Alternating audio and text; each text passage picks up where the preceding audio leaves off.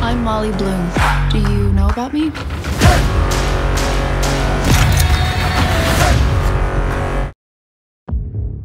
I'm Molly Bloom. Do you know about me? I read your indictment after I got your call last night, and I bought your book. Do you understand that you are charged with operating an illegal gambling business? Are you taking me on as a client? I don't think I can convince my partners to take a flyer on the Poker Princess. If you think a princess can do what I did, you're incorrect. I'm getting that you don't think much of me, but what if every single one of your ill-informed, unsophisticated opinions about me were wrong? I'd be amazed. This is a true story, but except for my own, I've changed all the names. And Molly, my weekly poker game is moving to the Cobra Lounge. You'll help run it. I was in a room with movie stars, directors, and business titans. They were going all in, all the time. Thank you, Molly. This is for you. Thank you so much.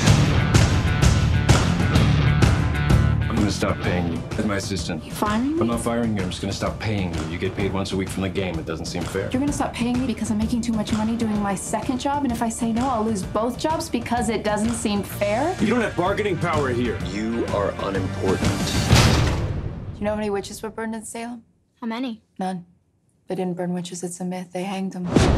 The humiliation had given way to blinding anger at my powerlessness. I wasn't gonna wait before I put a plan in place. I'll be hosting a game in this suite every Tuesday night. First buy-in, $250,000. That's gonna make noise. Let's play. You spent 8 years in Hollywood and 2 years in New York running the world's most exclusive and decadent man cave. Have you seen the other names in your indictment? Come on, Marty, just how deep into the Russian mob were you? Your exposure's crazy. You got 2.8 million on the street right now. You're gonna get blown up. You managed to build a multi-million-dollar business using not much more than your wits. I'm about to be charged in federal court. Well, nobody's perfect. There's a new offer on the table. Complete immunity. We hand over the hard drives. You've seen what's on those hard drives. Families, lives, careers will be ruined. Why are you in this alone? Where are the people you're protecting by not telling the whole story?